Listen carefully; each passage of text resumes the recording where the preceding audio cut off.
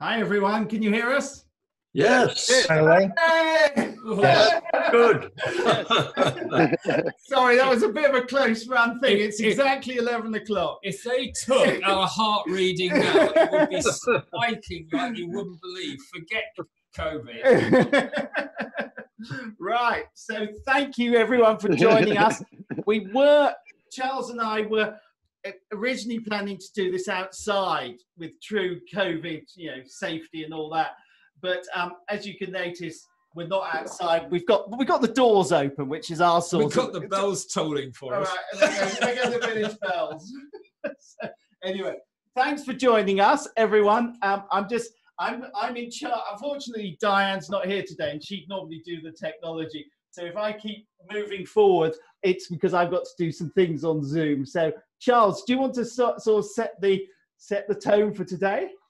Well, I will. I'll just say good morning, everyone. It's lovely to see so many of you, actually. And I hope you can hear us, and I hope we make it through to the end without something going drastically wrong or horribly wrong. But the debate between and Halford has actually never been resolved. Did you know that? Absolutely, and that's still down. The official debate was done. I don't know if it was in the Savile Club, but it certainly the Fly Fishers was never conclusive as whether it was in good practice to have nymph fishing on chalk streams or not. And the weird thing is that still perpetuates today. It still goes on. I mean, it's the most odd thing that we still haven't come to terms with the fact that trout's diet comprises of pretty much subsurface things rather than floating things. Whether we like it or not, that is the reality. Yeah, no, it's very true. So it's always just down to a question of niceties and ethics. And really, it brings two great men, very different in their outlooks, very different in the way they perceive life, and very different in the way they analysed what they did. And it's an extraordinary story of cultural divide, I think. And that's the right thing. I mean, this is very much the sort of Brexit debate of its time, and it got nasty too. It did get very nasty, as we're explaining. So I think what we're going to do, we sort of aim to let you all get to your lunch about noon. So Charles is going to give a sort of his overview of Skues to get us started, and then I'm going to give an overview of Halford.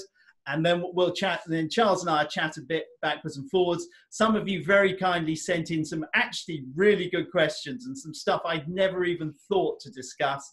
And we'll run through those. And we're going to aim to finish about 12 o'clock. We're going to record this. So if you want to send it on to someone, you can. And we're probably going to try and set up an online poll to see whether you're a Halford man or a Skues man. Right, I'm going to open this by saying I'm not necessarily certain whether I'd actually want to fish with Skues. Now, that's a very, very robust thing to say right off the bat. If you look at any of his photographs, he is the stiffest, most unrelenting character you'll ever wish to find. And I like to think that as somebody that paints occasionally, if you look at someone, you analyse them. And here was a man that was absolutely driven. Now, whether he was driven because he was a Wykehamist, I think. He was, yeah. I'm sure you're going to come. But he was actually banned from the Abbot Spartan Syndicate because he just insisted on catching so many fish. Well, that says more about it than I ever could, actually. I mean, but be that as it may, I mean, if you look at what was going on at the time, you had a gentlemanly pursuit, and it was a gentlemanly pursuit, irrespective of what's happened to it. Now it was a gentlemanly pursuit. And here was this man, this lawyer, who'd come up, he started fishing the River Lee, dee-da-dee-da-dee-da, and he found a way. And what the popular myth, Simon, of all this, and I suspect there's going to be a lot more authorities on here than us, actually. Yeah, no, I agree. Yeah. But the popular myth that's grown up around Skues is the fact that he invented nymph fishing. That's absolute tosh. I'll say it here and now, it is nonsense. What Skues did was bring together elements of fishing the spiders of the north, shove a thoracic blob in it, look at what was happening on his rivers in the south, and say, okay, this is what I shall do. Basically, if you analyze his flies, and I've looked at them every which way, I've tied them. You know, the late Terry Griffiths was wonderful at depicting a Skues nymph. There's a Freudian slip. Now, if you analyze those, they couldn't have sunk that far. They were basically emergers. They were damp. They were moist dry flies, in effect. But he knew by analyzing, and this was the thing about the man, about Skues, is that he analysed. As a lawyer, he was driven and was practised in the art of looking beyond the actual instance.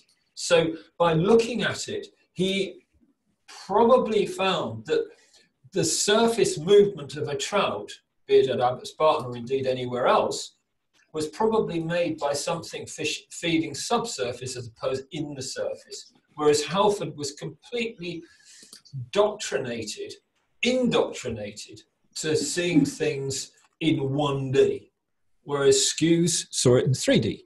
He did, yeah. And that's the big difference. In my very humble opinion, and it is a humble opinion, I was dragged through the water meadows of Abbots Barton whilst, so come along, son, we're going to do, and it was my dad who was doing the posthumous illustrations for Skues' book Itching Memories, which is just a collection of his writings.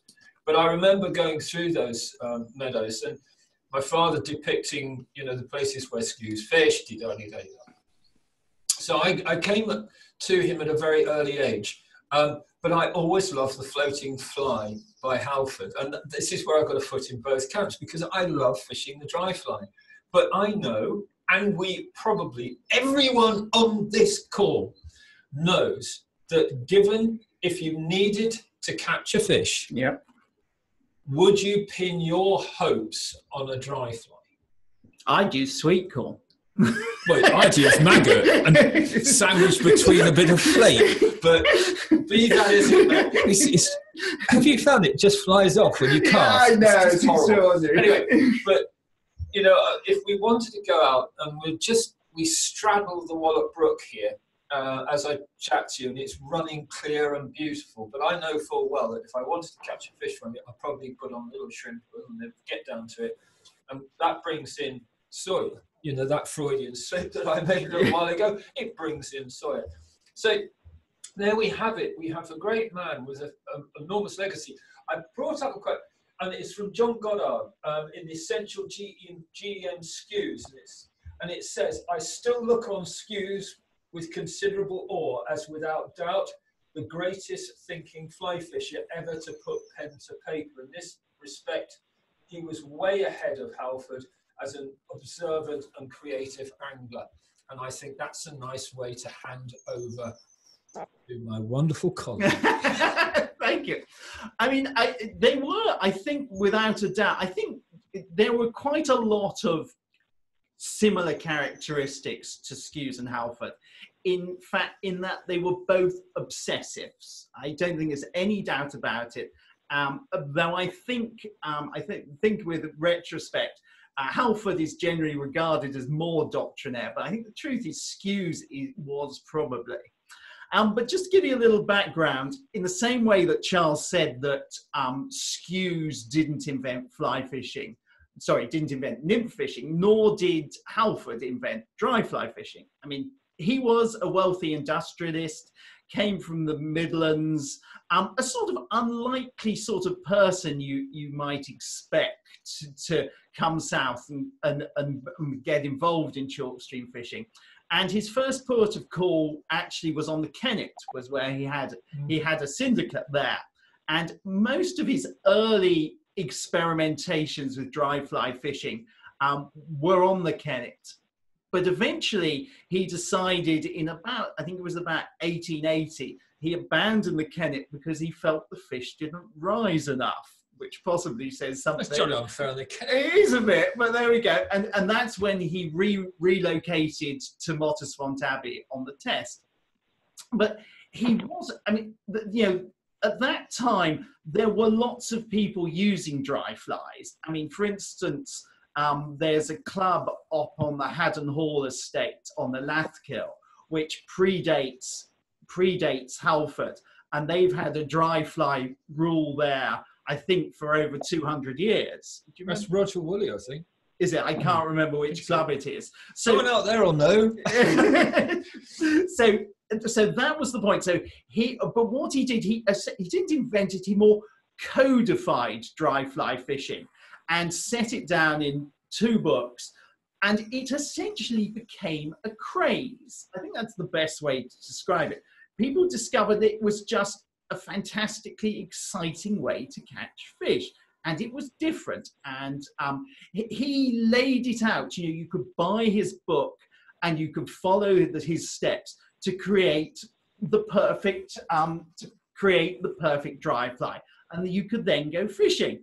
I'm not entirely sure Halford would have been the greatest fun fisherman greatest guy to go fishing with.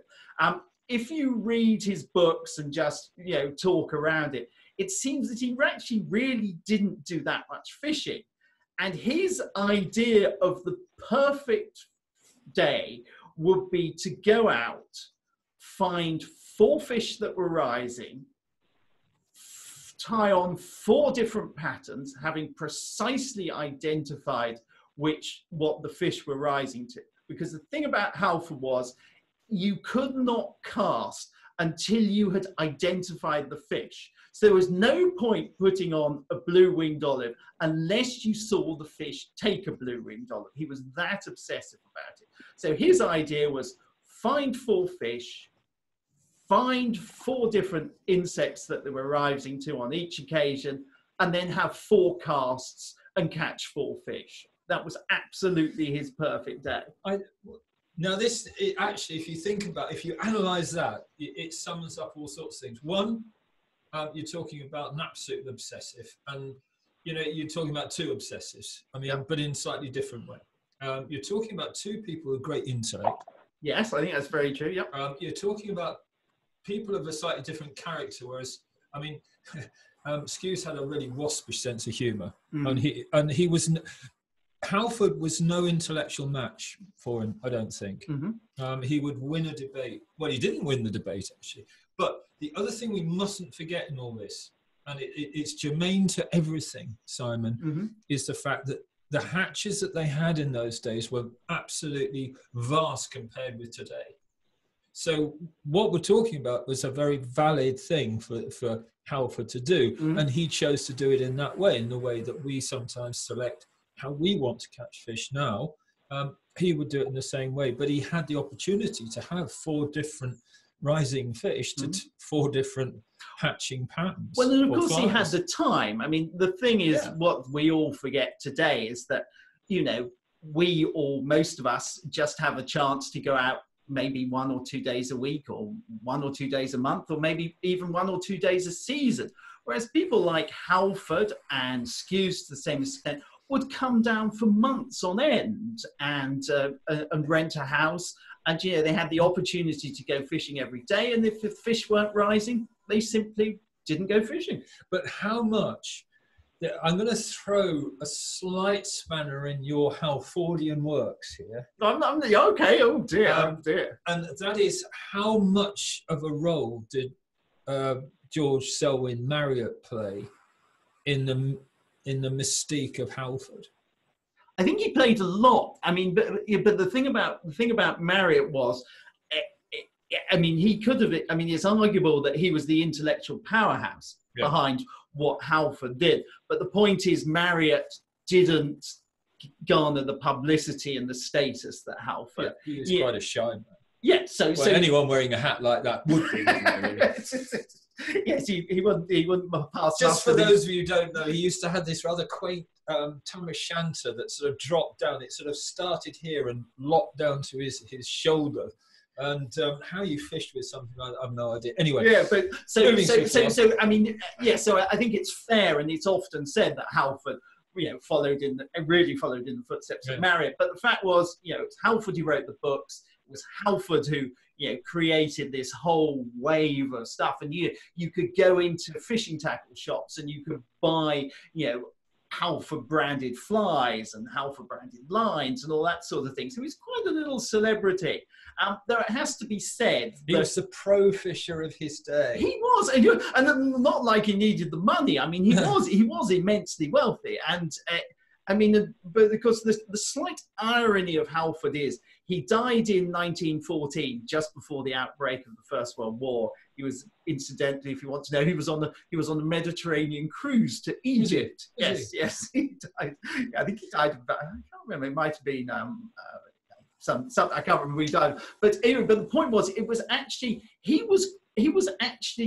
Well, we seem to think that there is a good chance that he and Skues had met on a few occasions. I think so. Yeah, and there doesn't seem to be any personal animosity between them.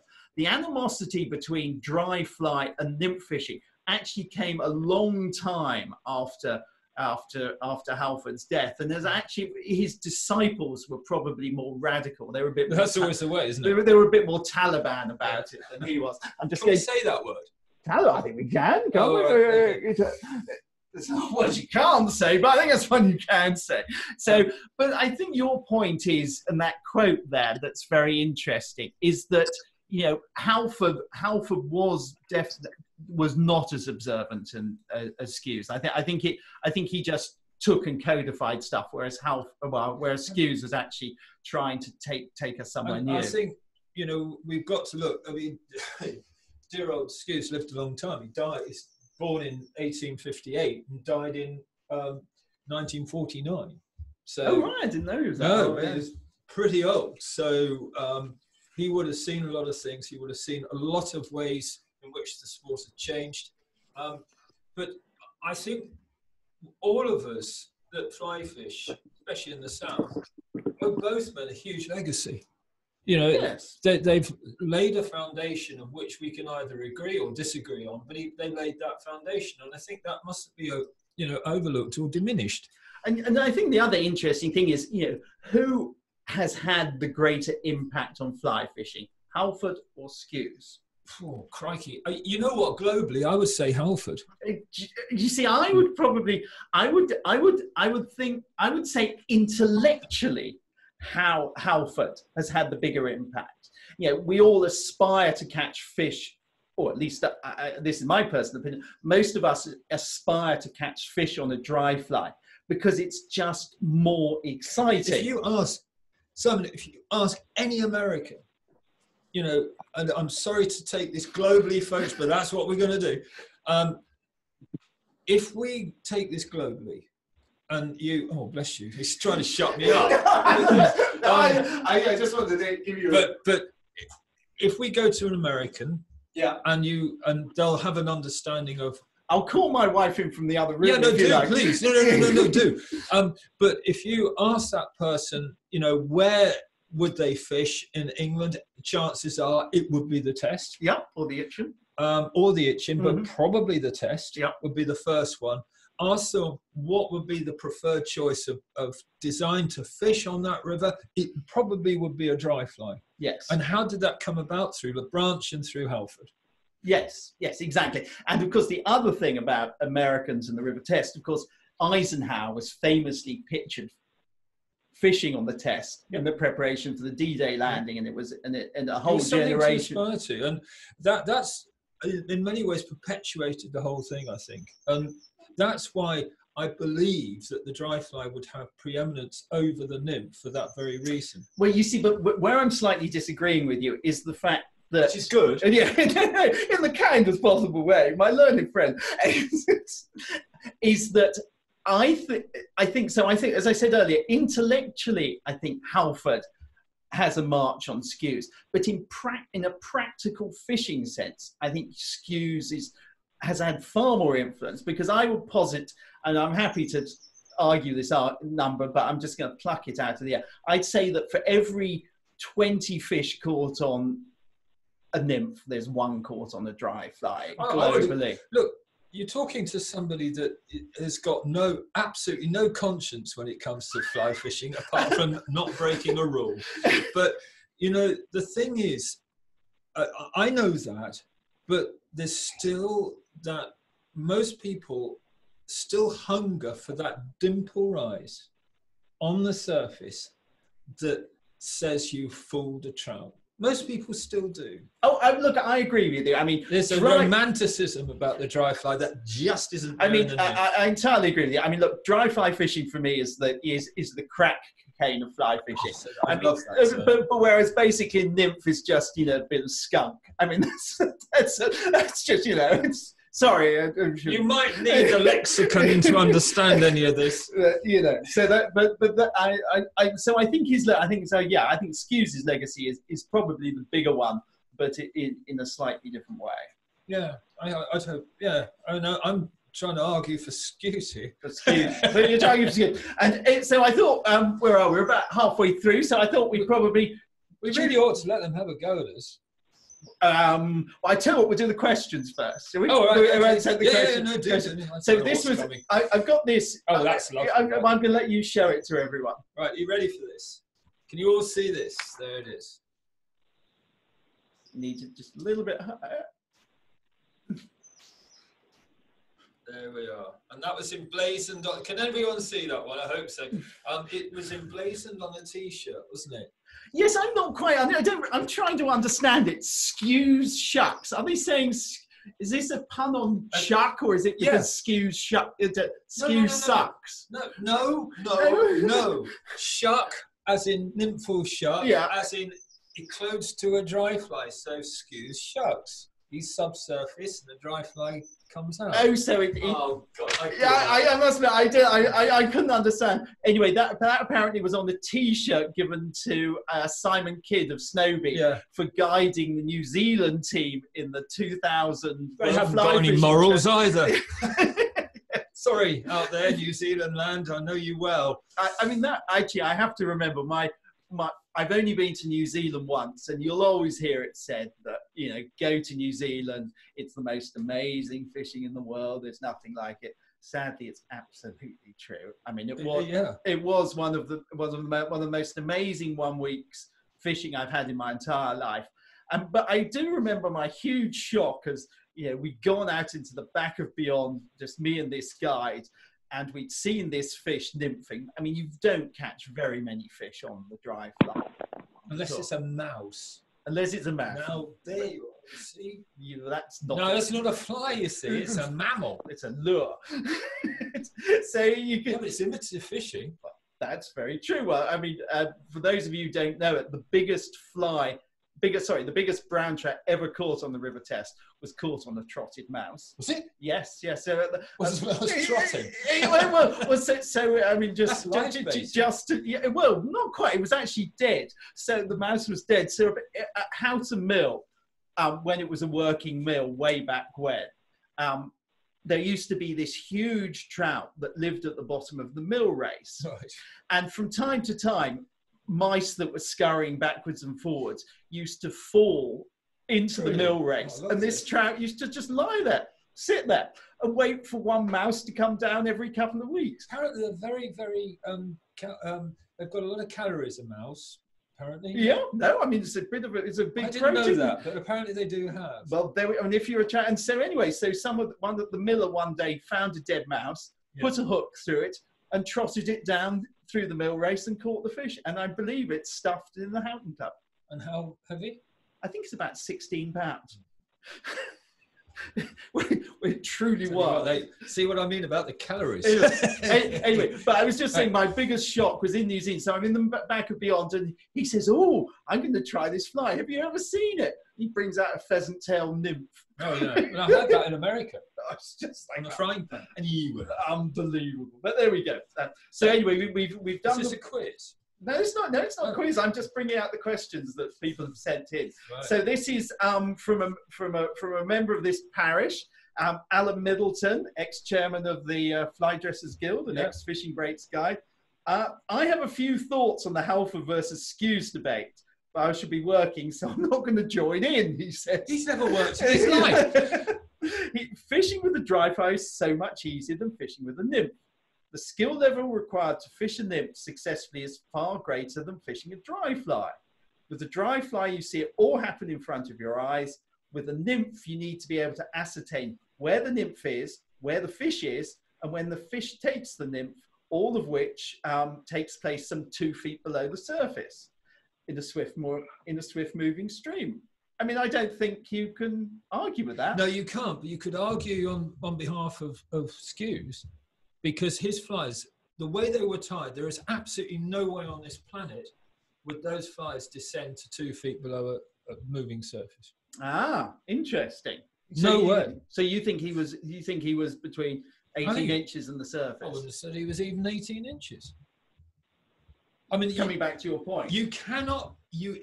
I don't know how many of you out there have ever looked or tied a Skues nymph, but if you look at the soft tackle, if you look at any of the northern wet flies, they were designed to be fished upstream. Everyone's got this quaint idea that you cast them across and let them swing round. Well, yes, you can do that. But the ultimate design was that they were meant to be cast upstream to visibly feeding fish. And they were to represent cripples or emergers. And all Skues did was put a thoracic blob on there. That was it. It couldn't have sunk much further unless he was doing something like putting lead shot. And he did experiment with rubber bands. Really? Yeah. He did. Wow. I mean, he was way ahead of his time. I reckon I don't think he'd be using blobs.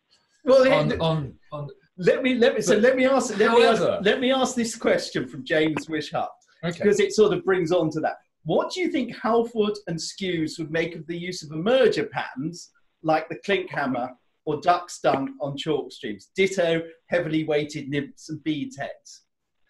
Well, I certainly with Skues he would have used them.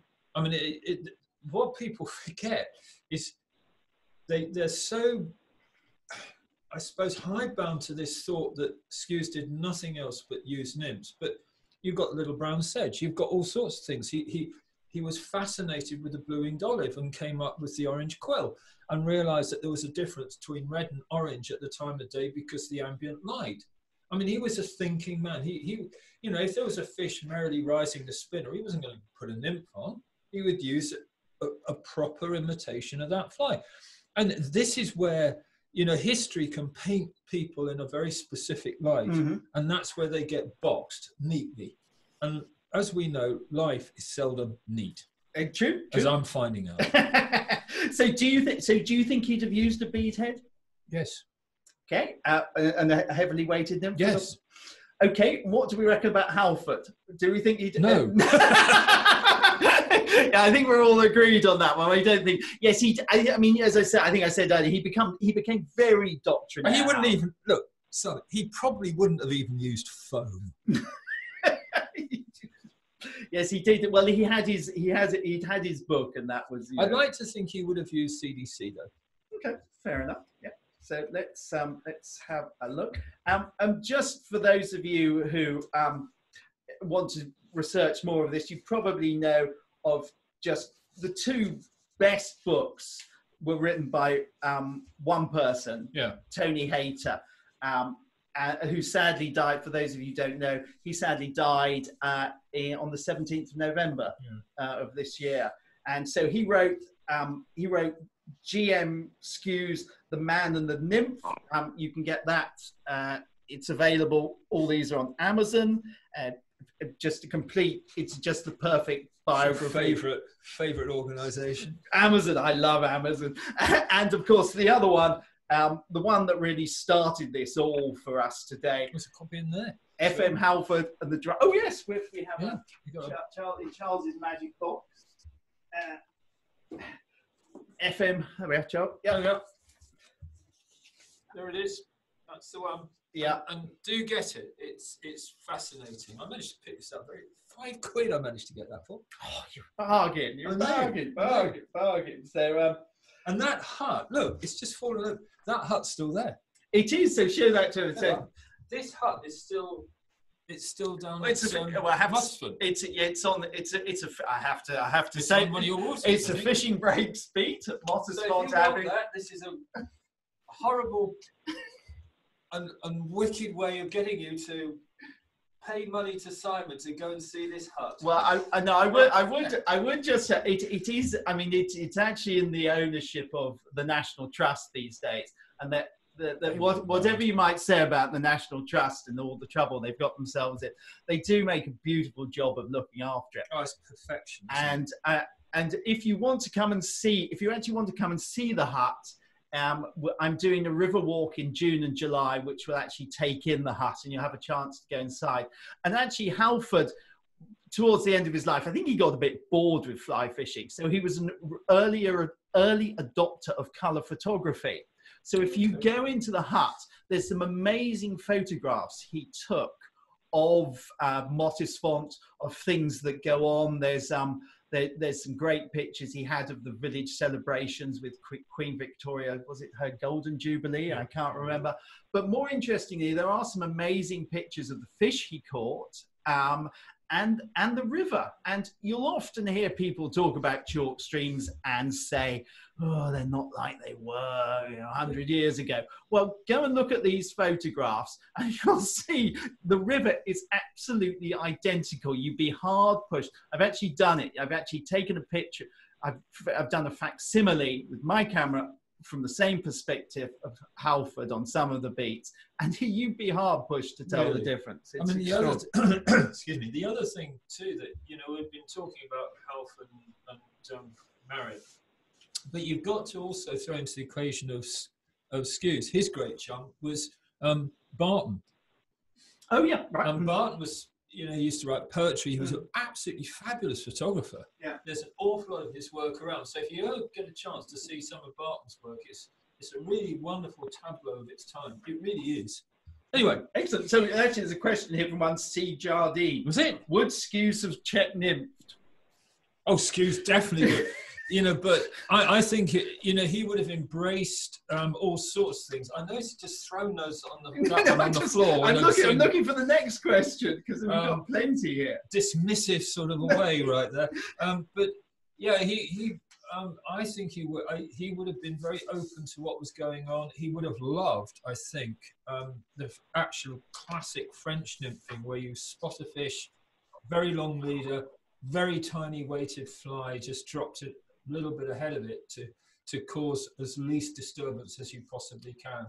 And he would have embraced all these, whereas I think that Halford would have stuck to his dry fly guns a bit. He was. I did definitely get the impression. Well, the fact that he stopped fishing, told me everything. Yes, he was. Yes, for him it was all about and it's actually quite interesting if you go to Mottisfont. He created this rather lovely garden around the fishing hut, which he used to. Well, that's good. Rising well, just got to prune the roses. Yeah, absolutely. So and the garden has been lovingly recreated by the National Trust volunteers. Well, that's nice. So so that's what he used to do. Right? So and they actually had right behind the fishing hut. They had a fishing stew there, where they used to grow their own trout on.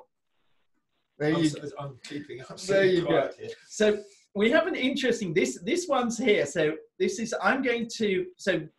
from Paul Windle-Taylor. Thank you, Paul. And this is on the subject of Halford and Skues. I'm now reading the Hayes and Stasiska ebook, Trout and Flies Getting Closer.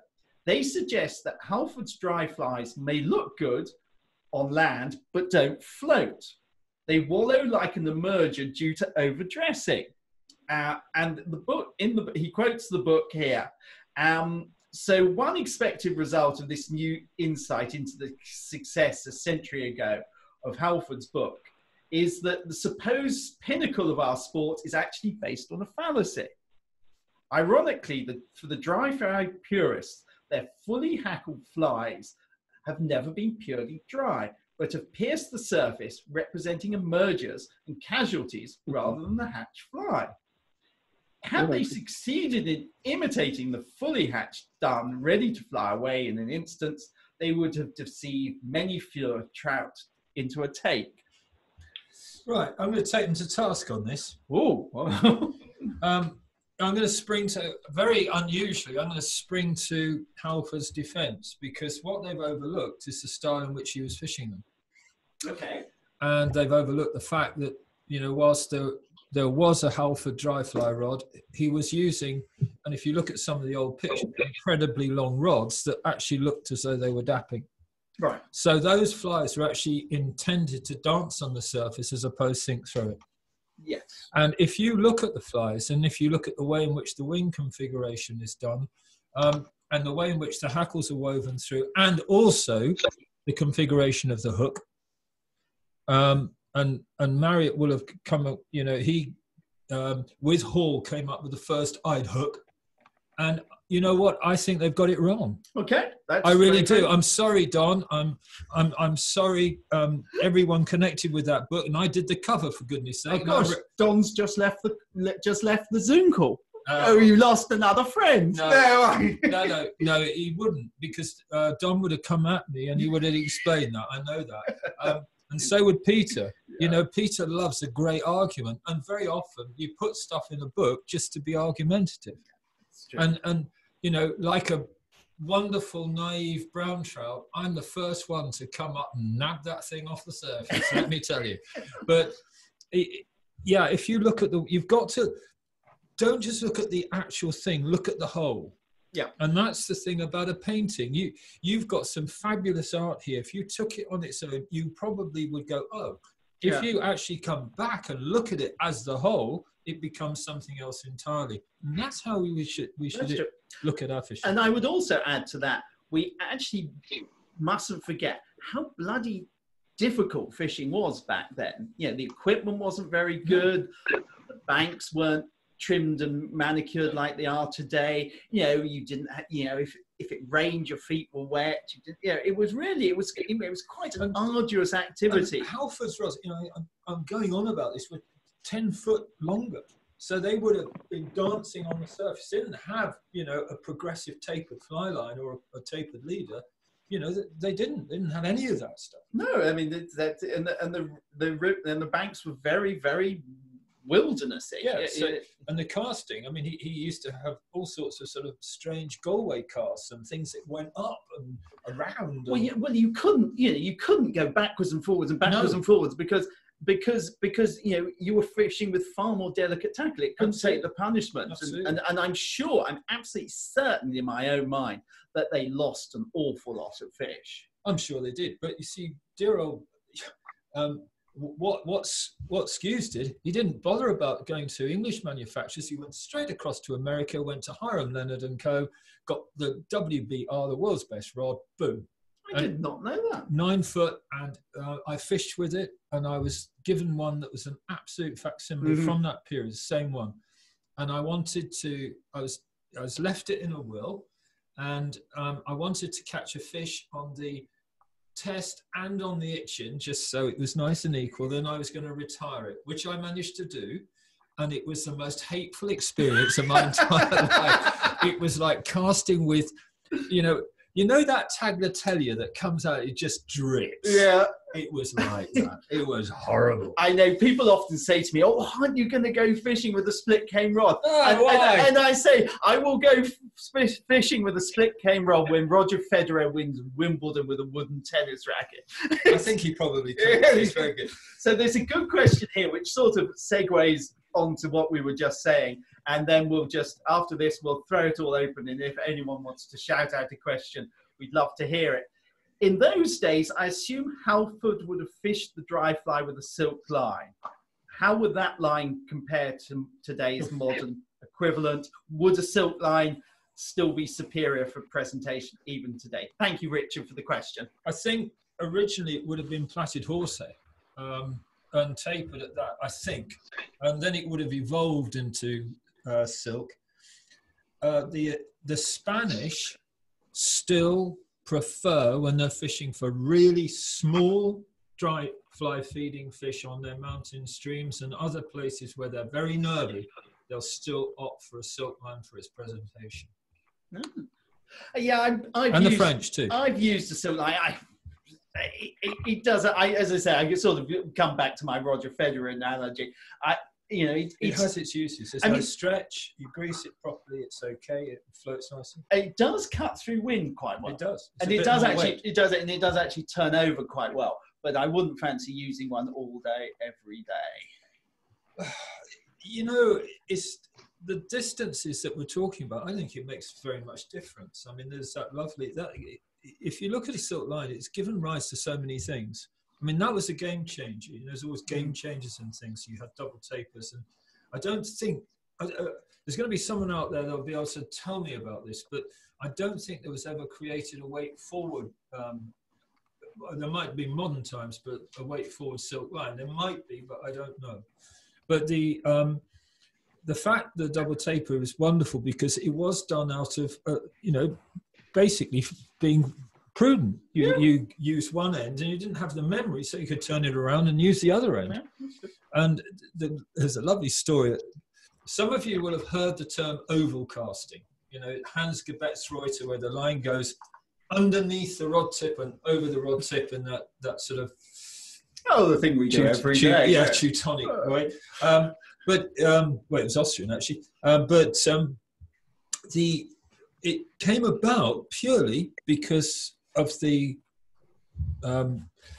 Gebetsreuter was a keeper or river manager in Austria, and he used to look after Ritz and all the rest of it. It was his job to actually dry the lines, the silk lines, between lunch, so they could use them again in the afternoon. So they're all drinking their very expensive wines that Ritz would bring along.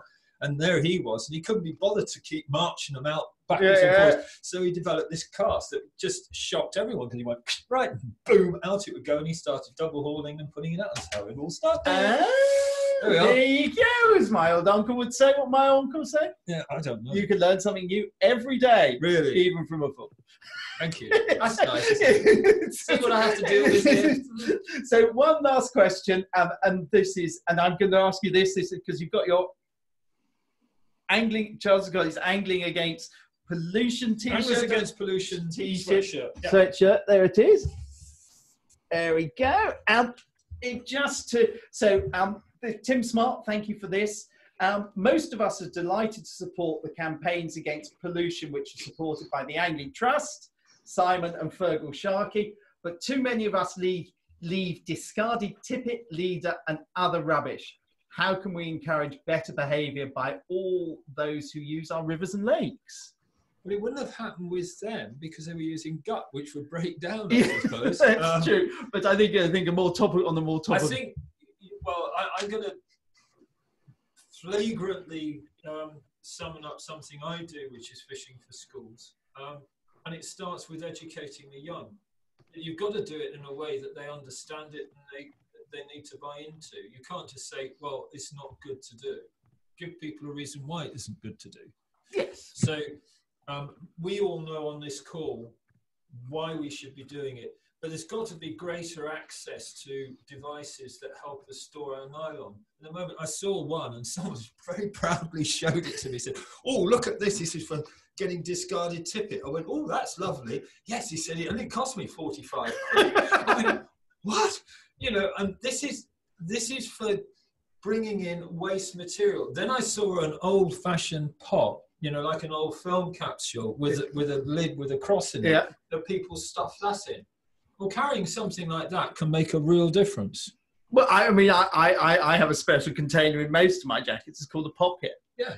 But the trouble is I get all stuff mixed up, so I'd rather have a receptacle I can pop it in. But, if waistcoats were made with a little cavity here, that you actually had a little rubberized pocket or something, you like that and got it in and just discard it at the end of the day. How good would that be? Yeah, I must admit, I spend probably more time than most on rivers walking up and down. And I would say certainly, I don't see that much. I don't see much detritus from anglers. Really. I do. where, yeah. I mean, I'm fishing quite a lot of still waters. I do. All right, well, I defer to you. You know, it's so depressing. I don't think there's one fishery I've been to where I haven't gone into a car park and picked up an awful amount of discarded nylon. Yeah. Okay, well, I stand corrected. As I say, well, no, you wouldn't here because people have probably got far better conservation credentials and ideas. But you go to and if you go to a fishery like Lechlade, and you'll see hanging in the trees, just you don't need Christmas up there. It's already hanging in the trees come autumn. That's true. You know, and it's these trailing strands of nylon and goodness knows what. And it really is quite depressing, actually. Yeah, I mean, I will plead guilty. We do have trees on some of our beats that I think they eventually die of metal fatigue. They have so many hooks in them. So I think we've covered pretty well everything. We're going to unmute. Can you hear me? All now. So if anyone wants to shout out a question, please do. Yes. Just go on for. Can you hear me? Yeah, we can hear you. Sorry. Yeah, just going back to the discarded nylon and what you were saying about fishery car parks. Perhaps a fishery should take the responsibility in providing bins like there are dog poo bins around to encourage people to dispose of Just nylon. Can I come in? And actually, it's a very good point, but then we've got to take responsibility ourselves. They shouldn't be dropping it in the first place. But the other thing I would say is there's a number of fisheries. Manningford is one. The one at Sportfish is another, where they've actually got receptacles around the lake at various points where you can actually put your nylon in. Is it you? Not as much as it should be, frankly, because you still see nylon in the car parks. And there's no excuse. Anglers are their own worst enemy. They always have been, they always will be. And we need to educate them far more. It's getting better, but we really do need to start taking a bit, I suppose, something for our actions. I mean, we've got to be responsible, really. It's funny what you were saying about the you being shown something that cost £45, because I think I purchased something similar, but yeah, maybe not quite as much as that from Rob Gents, but anyway. Well, you know what? As soon as you go into Alistair's, you know, which we call Robber Gents, by the way, you know, you just. I'm going to stand up. Stand up for him. Why don't you? I worked in there. I'm going to stand up for.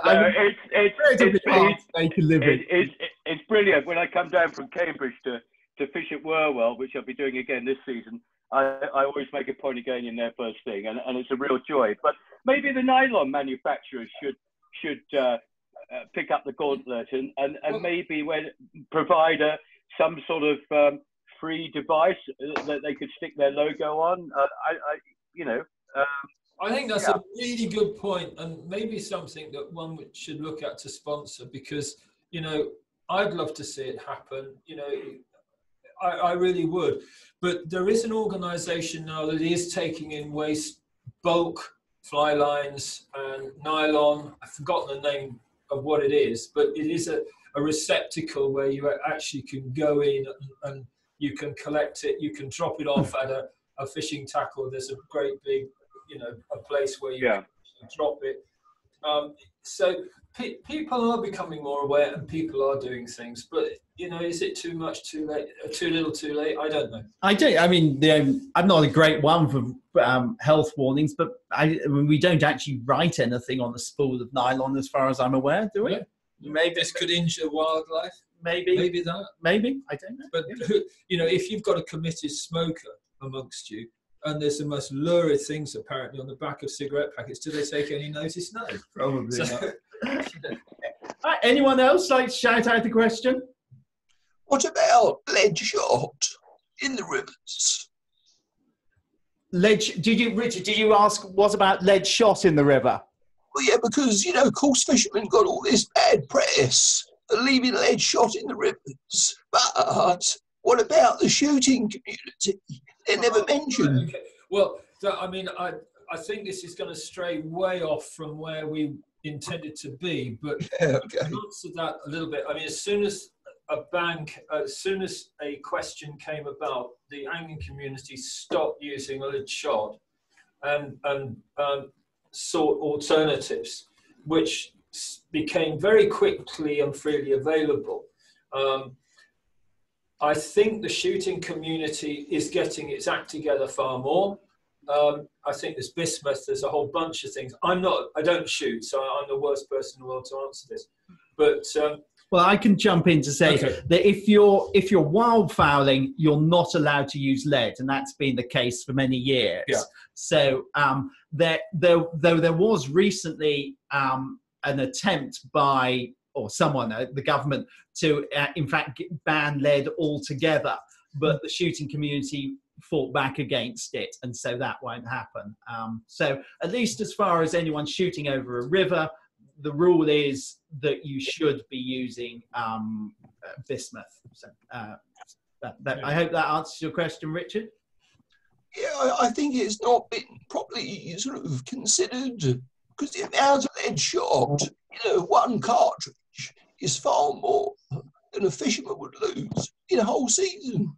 And I think also you've got to take into consideration too that many of the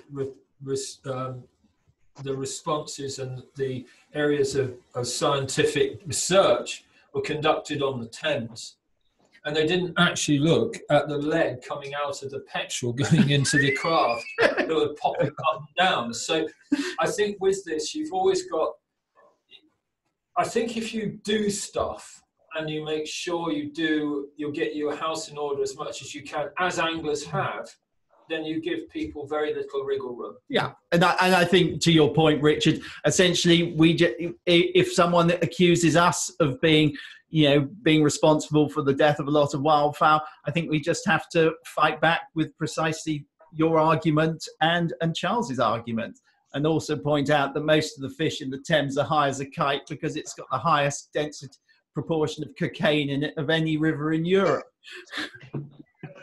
Is that why it's called wild swimming? Sorry. Oh, God. I'll shut up. Anyone else like to jump in? We'll probably take... I've got a quick question, going back on theme. What would Halford and Skues think of grayling fishing? I mean, it's the rise over the last 15 years has been fantastic, but... Oh, that's a really good question, and I don't know. Oh, undoubtedly, they would have loathed them.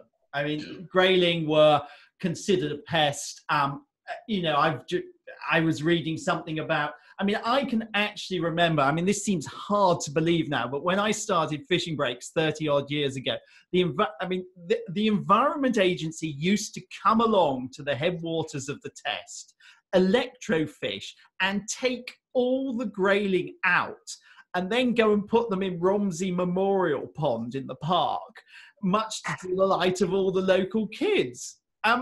So, and that was 30 years ago, and that was a legislative body that was doing that. But yes, no, grayling were undoubtedly a pest. People killed them all.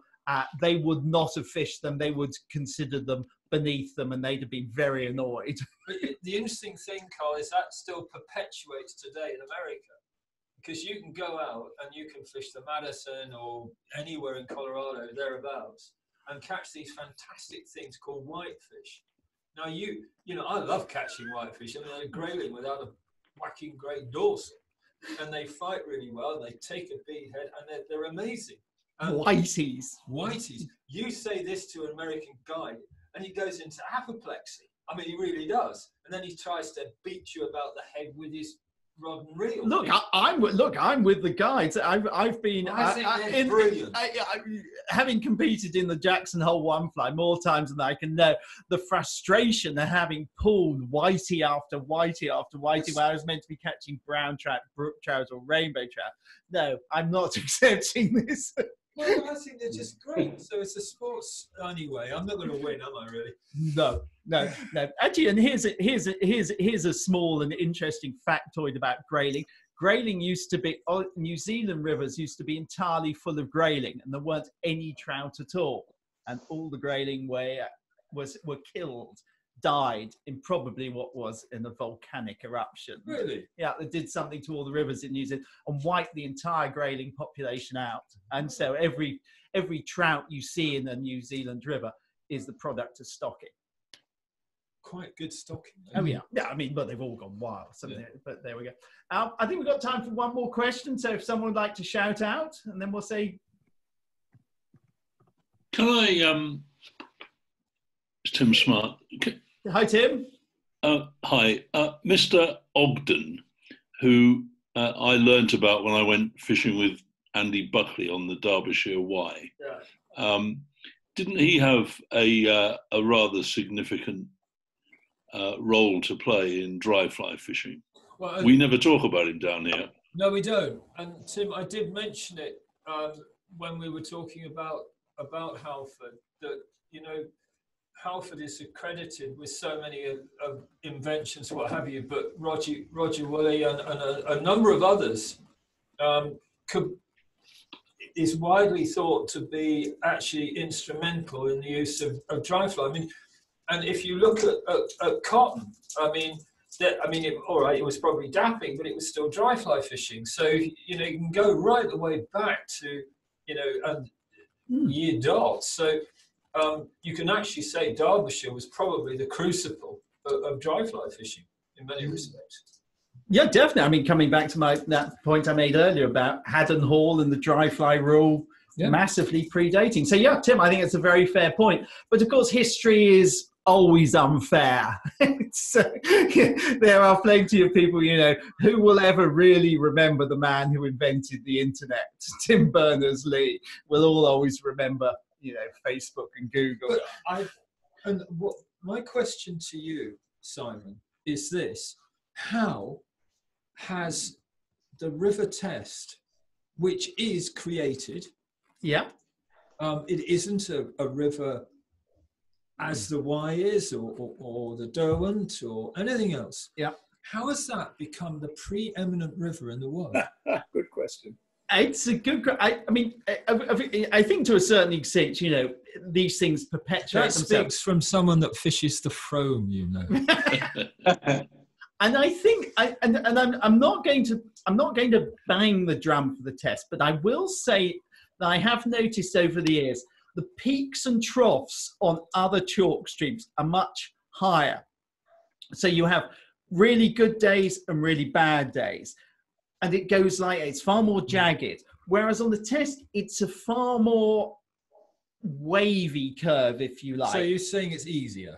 I'm just saying it's, I'm saying, sorry, I'm just stirring. You don't get quite as many incredibly dour days as you can, and I think that's part of it. And of course, it's been, you know, just from accident of geography and history, it has been, you know, protected and looked after far more than most other rivers. So I think that has something to do with it. The interesting thing is the Itchen it hasn't got nearly the same. I was going to say notoriety, but I won't. Sort of preeminence as the test, and yet it is far, you know, it's got all the same qualities. Yes. But it's got all the pluses too. It's a fascinating river, the Itchen, and there speaks someone who actually wants their ashes scattered on the Itchen. Oh dear. Oh, well, I will remember that in case no one else does. Well, I'm that's that. No, you know, on that note, it's goodbye from me. Yes. And, well, thank you so much for joining us. We hope you've enjoyed it. Thank you. Have you all have a very happy Christmas, and we're going to do this again. We hope, find a new topic. Well, I hope you all enjoyed this format. I mean, it's lovely to see people rather than be talking to the ether. It really is. And all of us are contactable via Twitter or any other devices. So please do get back to us with any questions or any thoughts, actually. Absolutely. Wonderful. I think you should do some more meetings. What was that, Jez? Sorry, I think you should do more Zoom meetings with different topics. Okay, we'll do one. We'll try and make it a monthly event, and we'll try and work out what to do next time. Oh, I know exactly what we can do next time. Yes. As a bloody foreigner, it would be nice to discuss wild versus stocked fish on occasion. Oh, I know. Charles and I have had that discussion some 15 or 20 years ago. But blades and get ready for public I, ritual. but I've been down that the road before, so I'm not all that anxious about it. But that would be a really good. And I don't know if any of you are members of the Piscatorial Society, but you'll notice in the latest edition, I've been taken to task for my support of stocking. Well, you know what, and I'm going to ride into my colleague's rescue, because I was fishing at Grafham last week, and we were fishing off the shore for the killer shrimp feeding fish, essentially dry fly or just subsurface. Skues would have loved it.